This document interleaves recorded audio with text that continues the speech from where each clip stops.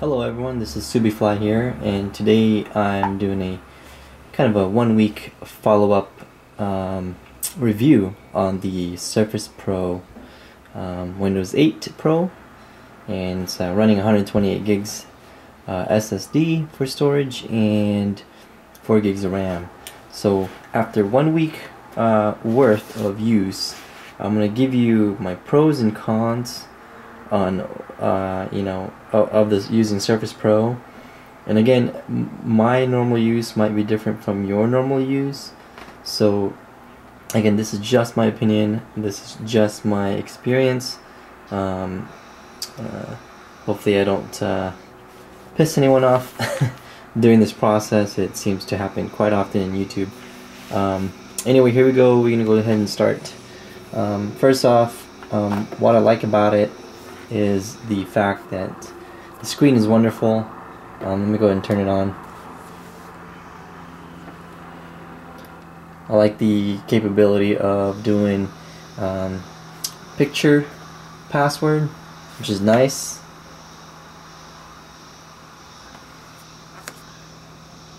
Okay, so let's go back to the main UI, or the start menu. I love it. To be honest with you, I love the fact that it has live tiles, updates, very intuitive, and very responsive. But actually, I'm going to go ahead and start with kind of the negatives of the review. It's always good to start with the bad news and come out with the good news, so you come out as a better it makes you feel good. Again, that's just my own opinion. There is a little bit of small disconnect in Wi-Fi. There was an update that came out today. Today's May 14th. They did come out with a firmware update that would have fixed the Wi-Fi issue. So hopefully that's gotten better for me. I haven't tested it. I just updated the firmware as I was leaving work. So it hasn't been fully tested. That was one of the cons, which is crappy signal. It just didn't work. Firmware supposedly fixed that. So if you have a Surface Pro, do a Windows update, and you should pick up the new one. There's a Windows store bug. That Windows store bug is basically if you were to download an application. I was getting a issue where I couldn't update. It is because if you use this for work, and typically your work has a group policy, or if you turn off your firewall, your Windows firewall, that would actually block you from running an update or download a new app. If you Google it, a lot of people are having that issues. Simple fix for that is turn on your Windows firewall.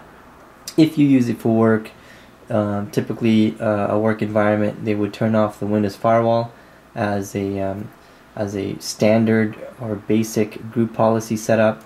You will have to ask or talk to your IT person to do that, and then they'll be able to help you set up a group policy where it'll turn on the Windows firewall, and then you should be able to run your updates. Typically, it's related to the Windows firewall. If not, it could also be related to the physical firewall of your organization. Okay. The next up is the Internet Explorer 10. There is confusion between the Internet Explorer 10 here versus Internet Explorer 10 here. One thing I didn't like about is that I checked my email here, like your Outlook, and there's a link. It opens this link here. I wish there was a way to open the link on here, right, versus the link on this Internet Explorer, because I can be doing this using this Internet Explorer all day, and then I check my email and there's a link, and that link would actually open the Internet Explorer here. So I'm not sure if there's any setup for that, so I didn't quite like that. But I'll get back to you on how I'm getting around that to prevent myself getting confused and frustrated. Another con, again, these might be bugs, hopefully they'll fix this down the road, is the micro SD cannot be detected under Photos So what I'm saying is that if you go to your Photos app, right? Photos app, you can't see that storage. Okay, so if I look at my photos library, right, and my son and I right there, and there's no way for you to look at other photos within the Surface. You can import, but that kind of defeats the purpose of getting that micro SD storage. So I didn't quite like that. There's no way to get around it. I was trying my best to find it. So just to prove you that I have photos on my SD card, which is I've done and added the 32 gig SD card to put more storage, you know, for photos and documents for work, and kind of separating work and personal. Is I got photo right here. Oop, that's not photo folder. And so I got some photos right here. So that does not get detected on the Photos app on the Windows modern UI. So I didn't like that. Kind of defeats the purpose of, you know, looking up your photos. Again, there might be settings for that, but I haven't found it. Lack of storage. I can't really give this too much of. It's not really a bug or, you know, a slight con, because if you've been using Windows this whole time, you do know that they have storage for partition, right? You can't see it here, it's hidden, but technically it's 110 gig. When I got this out of the box, it was actually 90 gigs of storage, 89.6 to be exact. After installing, you know, Office 2010, all those things, you know, all the apps I need for work, right? I got to 71 gigs left. That includes any small little apps that I've installed here and there. Not a lot of games, you know, just basic stuff. And as you can tell, I got 71 gigs of storage. So it is what it is. I hope they will be making a bigger storage, but having the SD card is helpful, which is nice. But again, there's a disconnect, right? So I can't see my photos. Defeats the purpose. Hopefully they'll fix that. Desktop screen resolution makes it difficult to use for touch. What I'm saying is, if you look at this connection, main connection on this desktop, it's a little frustrating, because if you have kind of fat finger, or your pointing finger is a little bit more thick or wide, in trying to tap one of these, it's a little bit difficult, especially using, you know, Outlook, right? Another example for this, if I was to go to YouTube, okay, and if I was to play, let me just play something, Cisco Unified Communications Manager, I'll play that. If I make it large, you notice on the bottom right hand corner it's tiny. I mean, how do you tap that properly, right? It's not really optimized. The play buttons is so small, so that's my guy. I usually just hit escape and get me back out. So the resolution in that one, not too happy about. Makes it really difficult for legacy. But again, always get a peripheral, you know, either Bluetooth mouse, you know, whatever, wireless mouse. You have one USB only, so you might need a port replicator, USB replicator, and definitely get a touchpad keyboard or type cover with a mouse if you're working quite a lot on your desktop for work. Then get the type cover. This might not be the Surface problem, but legacy apps are not really optimized for touch, so you know, what do you expect, right? So that's when the pen comes in handy. So you know, I would use that. Any pen, any Wacom pen, this is my Galaxy Note 2 pen. It actually works here as well, without a problem. So this is nice. I use this if I can't get to my pen that came with it. I'll grab that here in a minute. but this works as well in my Galaxy Note 10.1 pen works too, so they're all the same technology, so it works great. Pressure sensitive. Battery life, actually I was able to get about over 5 hours on a charge, but it was very minimum use throughout the day because I was sitting in the meeting most of the time and took notes, and then that was it.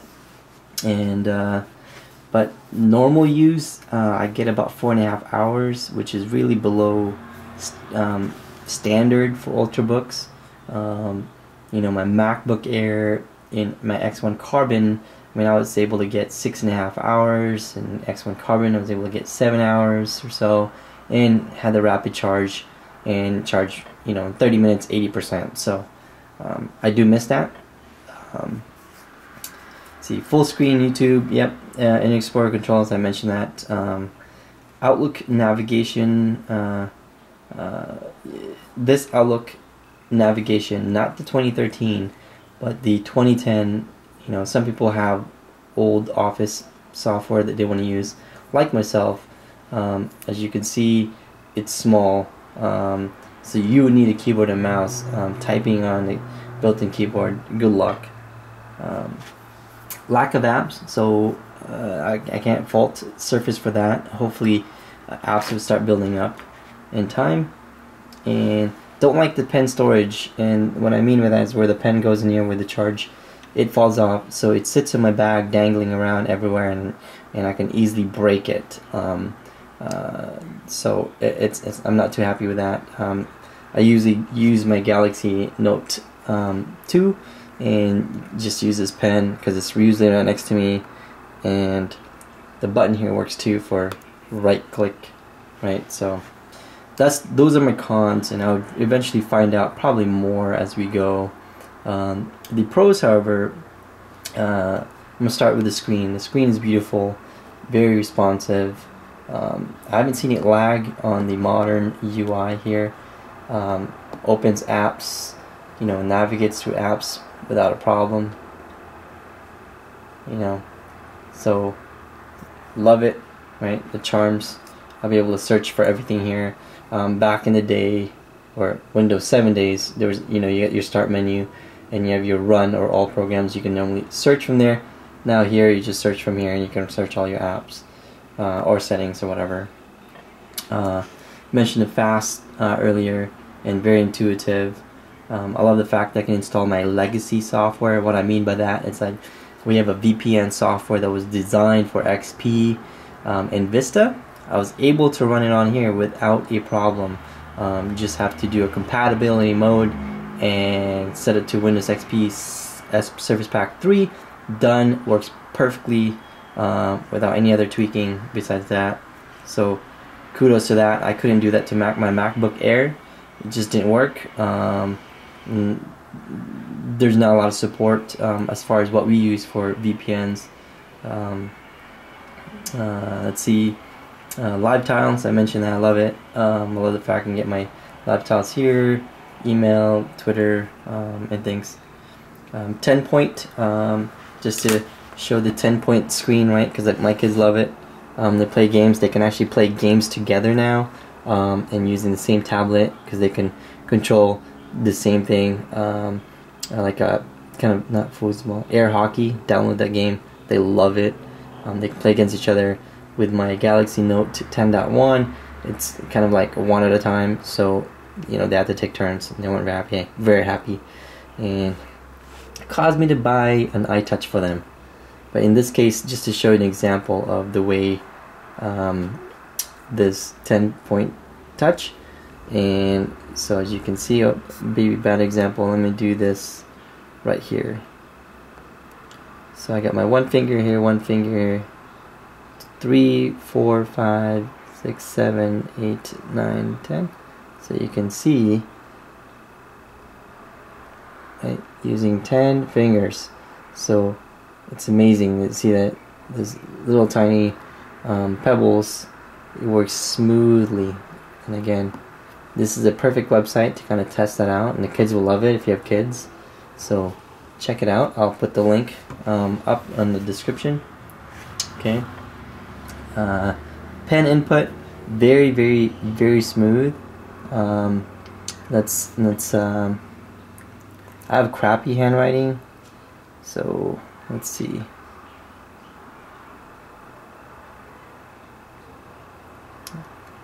Let's go to pen mode.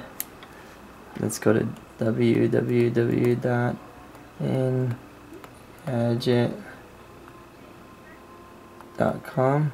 Hopefully that picked up. Yeah, it did, and it didn't even look like a period. So it knows. It's actually out of my experience in technology. For about over 10 years in being in IT field, this is by far the best handwriting recognition I've ever used. Way better than my 10.1 Galaxy Note. So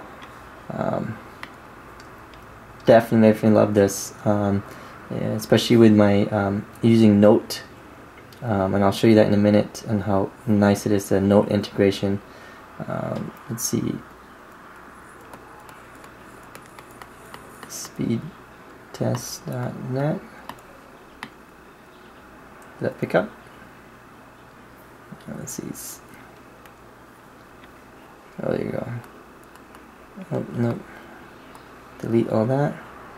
www.speedtest.net. Yeah, so it's pretty cool. Okay. Next one is the speed of Internet Explorer. It's quite fast. I actually like Internet Explorer 10. Believe it or not, I've always been a Chrome or Firefox fan, and I've always seen Internet Explorer as just a tool to download other browsers. But I actually like it. It's quite fast. Didn't have any really problems. I do have to say that some things are not very good with with touch, especially right-clicking or hovering over, right? And that's why they give you the Wacom pen for that, so you can hover right above certain areas. So okay, so moving on, another pro is the Note. Love it. So if you have Note, I was testing this out. I enjoyed this one. I would definitely, let's see. Let me erase some of these and show you the sensitive input. And I'm not using the pen that came with it. It's in my bag, and I don't want to go grab it. But see, light, and then thick, and then light, thick.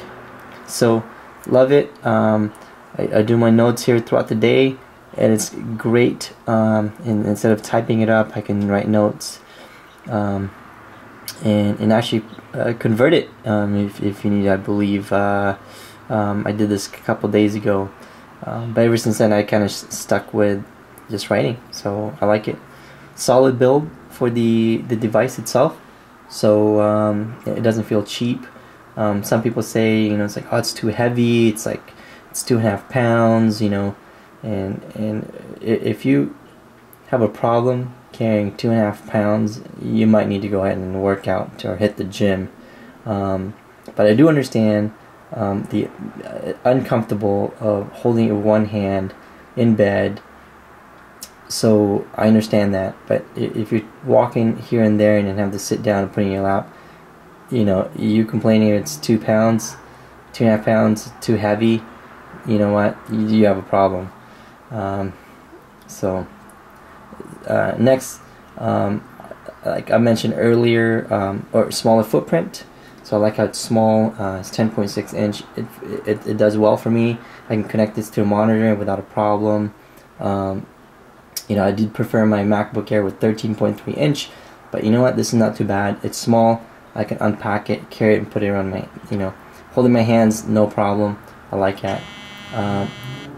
The second and last is that I was able to kind of use this to use it for old and new or work and play.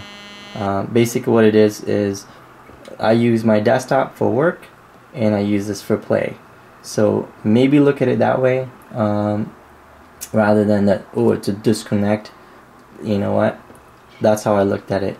So work and play for personal. So it's nice and neat, and again, I like it. And again, it's always been over a week, so I will do another video maybe at the end of the month, just to kind of show you anything else what I find. Moving on to end of this month, I'll be traveling, so they'll give me a better idea on how I'm going to be using this going out of state. So again, if you have any questions, please leave some comments and I'll answer them as best as I can. And I thank you for watching, and thank you for the ones that are subscribing. I do this for fun and I enjoy it, and using technology. So any questions, comment, and until then, see you in the next video.